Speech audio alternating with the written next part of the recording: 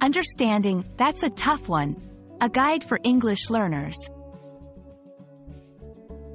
Hello, everyone.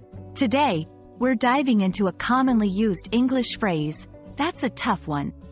This expression can be a bit tricky for English learners, so we're here to break it down for you.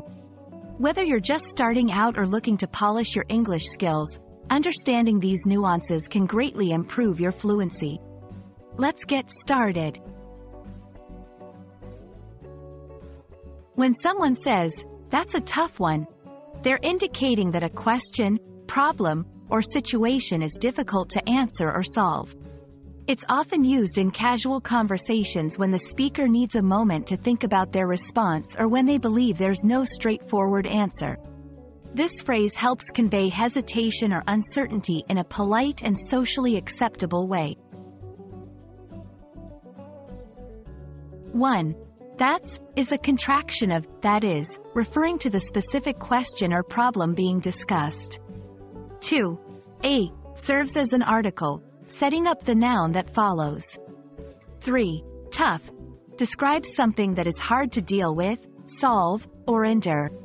In this context, it signifies difficulty. 4. 1. Refers back to the question, problem, or situation, encapsulating it as a singular entity that the speaker is addressing. Together, the phrase communicates the speaker's perception of the difficulty involved in providing an immediate or simple answer. This phrase can be used in various contexts, from casual chats to formal discussions.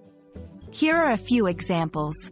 In response to a complex question, what do you think is the key to happiness? That's a tough one. When faced with a difficult choice, would you rather have more time or more money? That's a tough one. During interviews or discussions, what's the biggest challenge you faced in your career? That's a tough one. It's a versatile phrase that helps to soften the conversation, allowing the speaker time to think or acknowledge the complexity of the topic.